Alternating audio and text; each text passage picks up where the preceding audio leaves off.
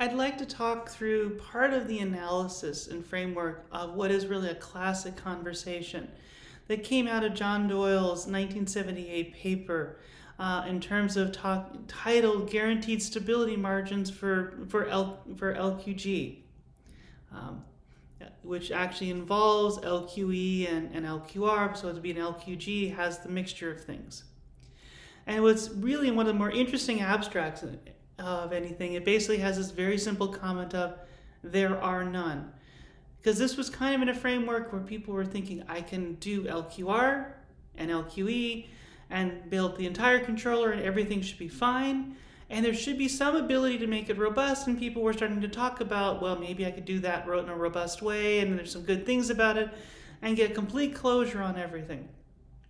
Because to some extent, LQR, the linear quadratic regulator, you can show a robustness if it's just that. But remember, that requires knowing all of the states.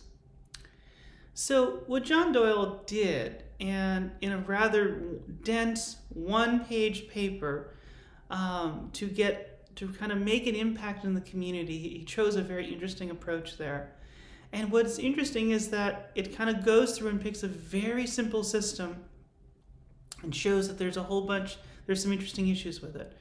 Well, what I want to do here is I want to talk about walking through the system, because it's a really nice two-state system that you can actually do all of the processes on. And in fact, to an extent, it was really well chosen to be able to show all of the pieces you need for building a classic linear quadratic regulator, linear quadratic estimator, and therefore linear quadratic Gaussian controller, because he wants to be able to set this up to have then further conversations analytically to make this work. So you start with this two-state system. Two states, A is A, B, and C matrices there. Very nicely constructed. The A matrix is clearly unstable. Lambda is a 1 and 1. What you end up getting is then also disturbances in noise terms. They're basically noise terms. One which has variance of sigma. It's really kind of sigma squared, but we'll go with that. Sigma squared there, just kind of go with that for the moment. And then this V of t is then also the noise that happens on the output Y term. A couple things you might immediately ask. Is this system controllable? And it turns out, yes, it is. It is full rank. And on top of it, the eigenvalues are of similar sort of magnitude, which is really good, because it means that, okay, you're not just saying here's a system that's controllable, but only barely controllable. It's a pretty solid system. You also know it's observable, and again, it looks a lot like the A matrix all of a sudden, so its lambda is 1 and 1. So again, this is not only rank 2, but very, very, very solid in terms of its eigenvalue strength. Eigenvalues give you this sort of the energy strength, or a way of saying what's the strength along certain axes. And so this is very, very important. So these systems are controllable and observable in a very strong way. Cool.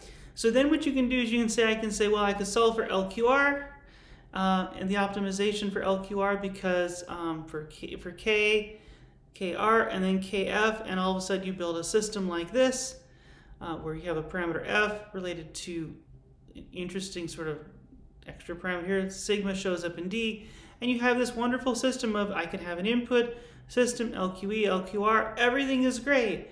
And in which case you're immediately going, hey, wait, hold on a second. How did you do this solution, please? And so, okay, you actually can do it. And LQR, and he used two matrices here. R equal to 1, which is then just a scalar, and Q is a 2, and again, that makes sense because, again, it kind of makes sense given how B looks. And then I've also got for Q, I've got this interesting matrix 1, 1, 1 multiplied by 1, 1, which is basically a matrix of all 1, a 2 by 2 matrix of all 1s, right? Times a parameter Q. And this Q parameter is a way of saying, well, what's the relative sort of strength between Q and R, the relative strength between sensing and actuating, right? And this is always a classical thing that you might trade off between these. And so then you would say, taking those two things, you take an error metric J like this, you could actually simplify it down. but these are quadratic error metrics of where Q is going to be symmetric, R is symmetric. You can kind of see by observation they are.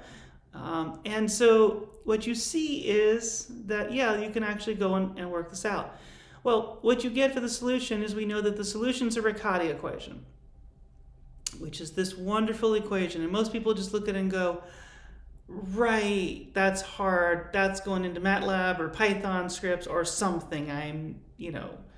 But it turns out what's beautiful is you do get a solution, right? And you get a solution for KR, you get a solution for P, which is a symmetric matrix into this, where one of the two solutions gives you a proper stabilization term that gives you the optimal stabilization for the LQR system.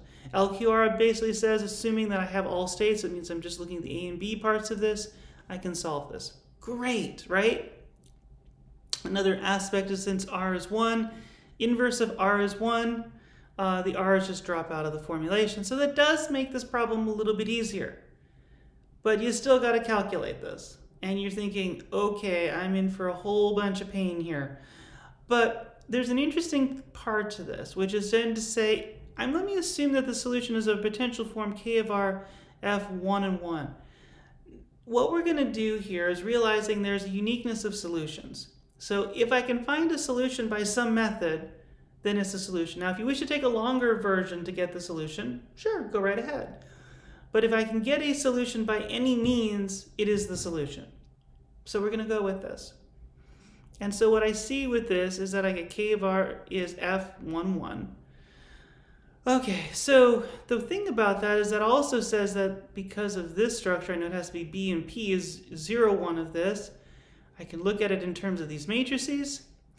And this kind of gives me a constraint for P, because if that's true, then that's going to give me a constraint of 1, 1. The two terms have to be equal. And in fact, it means that the P11 and P12 terms have to be equal. All right, let's take this one step further then. It says, well, then if I make P11 just be related to that term, say by some factor A, I can say P is then just this matrix F, A, and a whole bunch of 1s. I can do that and go, let me see if I can find A, right? But let's just put it there. It gives me at least something to work with. Well, if I look at what is P times A, because again, I'm going to need that here, right? And then if I look at what is, and then of course A transpose P is just the transpose of this, well, now I've got both pieces. I'm like, okay, well, if I add that, I get this form, A plus 1, so forth. Interesting enough, if I do 2 pieces, which then allows me to play off the transpose, and there's a 2 here, if I look at this should have been a 2 here, then if I look at this, what I get is I get A there, A there. I get 2A, 2 plus A, 2 plus A, and 4. And I'm like, that's interesting. Let me put the whole equation together, and I get, well, for this whole thing, I get F squared and a whole bunch of 1s. For the Q, I get Q and a whole bunch of 1s. If I make A equal to 2, this is basically, this is a matrix of all 4s. And you're like, wait a minute, that would solve it if I had F equal to, like if I can solve the resulting quadratic equation, which then gives me F equals 2 plus 4 plus Q. You're like, oh wow, that will solve it. And because of uniqueness of solutions, that's what we go with. You might wonder why it's a plus, because it's the plus where it gives me the stable control term. So we're in great shape there. It turns out you can do something similar for the LQE part of it, which is now the part that says, hey, how do I do the estimator? The estimator now needs to be a question of the noise.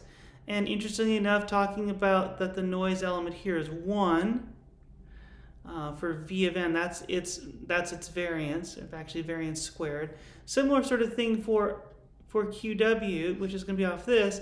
Notice it's 1, 1, very cleverly chosen, because then it means if I actually do WW transpose for that, it's all 1s and then a sigma, which is really variance squared, but good enough.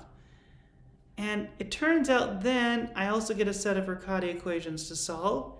I get a Riccati equation that simplifies a little bit because of the 1. Funny, this looks exactly like R. This looks like Q. The Riccati equation looks pretty much the same thing, and I get exactly the same solutions. Very, very cleverly designed to put this whole thing together to make what is a really, really nice system for looking at these Riccati equations.